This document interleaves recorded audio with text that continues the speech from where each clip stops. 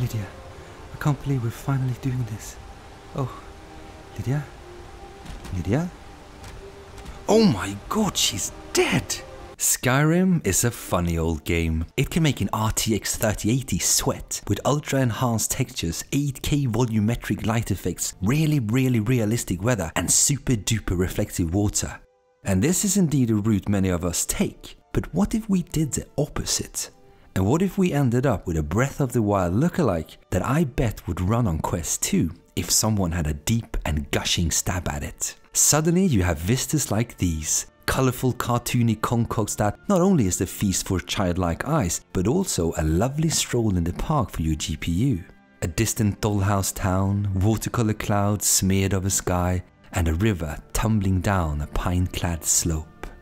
And since I use the VRIK mod, I have a body where I can stash my weapons. You can have a bunch of weapons in different places, and when they're all stashed, I have my spells ready instead. So with a quick save, I can then turn up the heat with Lydia. The snuggle session I owe to the Higgs mod. It allows you to manipulate objects in the world using your hands. VRIK and Higgs are both mandatory nowadays, but the Breath of the Wild wannabe downgrade isn't quite. Although to me, downgrade isn't at all the right word.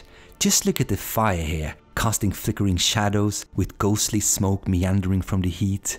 It's so cozy. And outside the wind howls icy cold at Bleak Falls Barrow. Fighting monsters looks cool too. Fire and maze right in the face. And creepy crawlers are very much creepy still. Here's another example of how good the lighting is, though that's down to a second mod installed on top of the cartoony one. What you see here is actually really easy to do.